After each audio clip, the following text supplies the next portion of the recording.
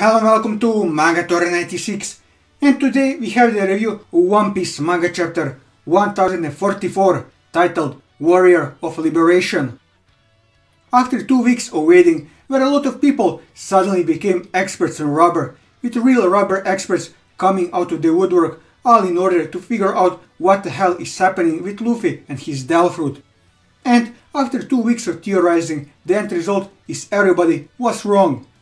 Maybe there was someone who hit the nail on its head, but that was overshadowed by the other theories that the majority of the fandom gravitated towards, which in the end proved to be completely wrong. So what was the correct answer in the end?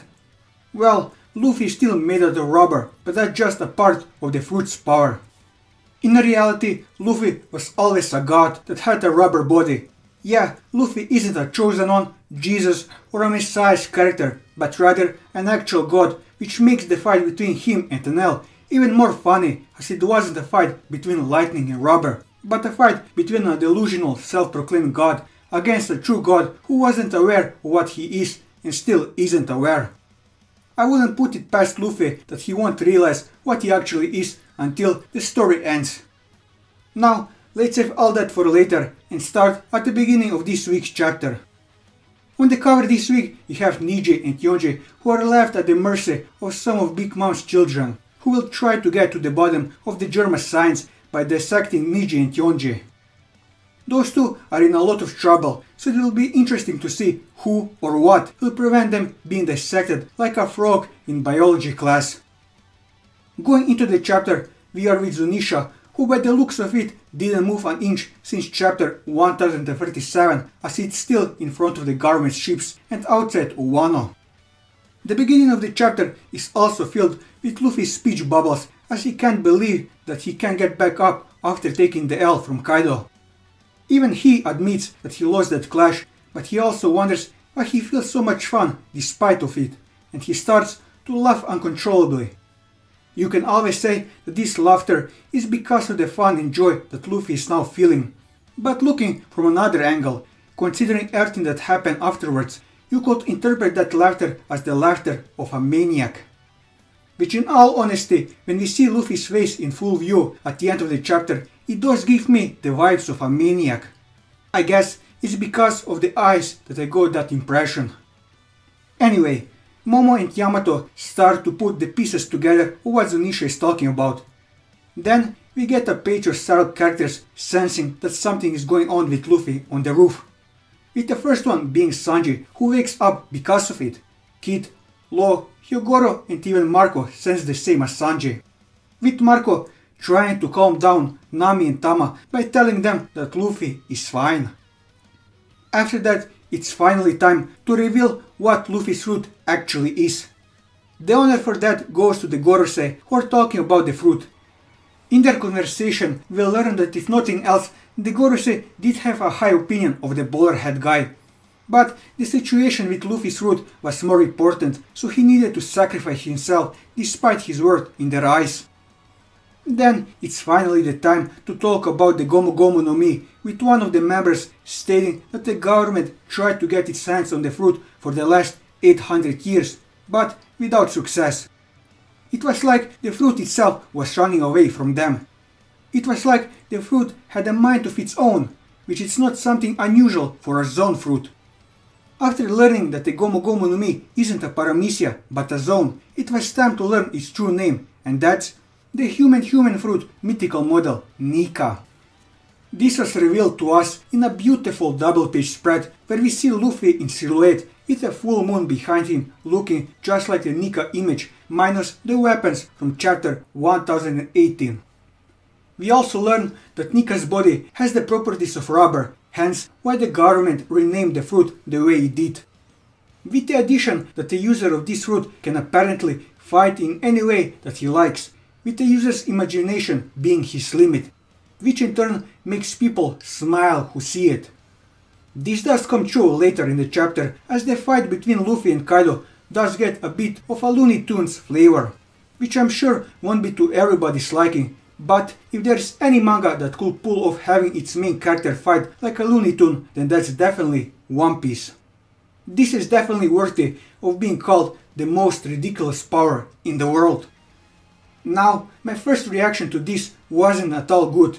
As I said in the previous review, I really hoped that the true name of the fruit wouldn't be something like the Sun Wukong fruit, which in the end, with this reveal, did come true in a way. So I wasn't happy, but after taking a bit of time and thinking about it, I warmed up to this reveal, and at this point I'm honestly happy with it. As first of all, with this fruit being based off a god that Oda created gives it an X factor on what it actually can do, so we can't really predict what powers exactly will Luffy display, like we could if the fruit was the Sun Wukong fruit. In addition, with Luffy calling this form his Gear 5th, it's a confirmation that Luffy won't change his fighting style in the slightest, only that we got something new on top of everything, which would have happened regardlessly even if this fruit was just the Gomu Gomu no Mi. Also, with Luffy being a zone all this time, it explains some things where he managed to recover in lightning speed or the like. Also, it was brought to my attention that when you look at Luffy's moveset, knowing that it's actually a zone, his gears do look similar to Chopper's various transformation with his Rumble Ball, as opposed to something a Paramecia type could do. Which is not surprising considering that both have the same fruit, just a different model. In the end, I'm quite happy with the way this whole thing turned out. But I'm still waiting on the explanation as to why it took so long for the Gorosei to notice this. If we can get a satisfying explanation on this, then I must say that Oda did a brilliant job on something that was a really risky move on his part, but until then he only did a good job in my eyes. Now let's move a bit away from this and focus on the remaining big plot thread open on Onigashima, and that's Orochi's fate.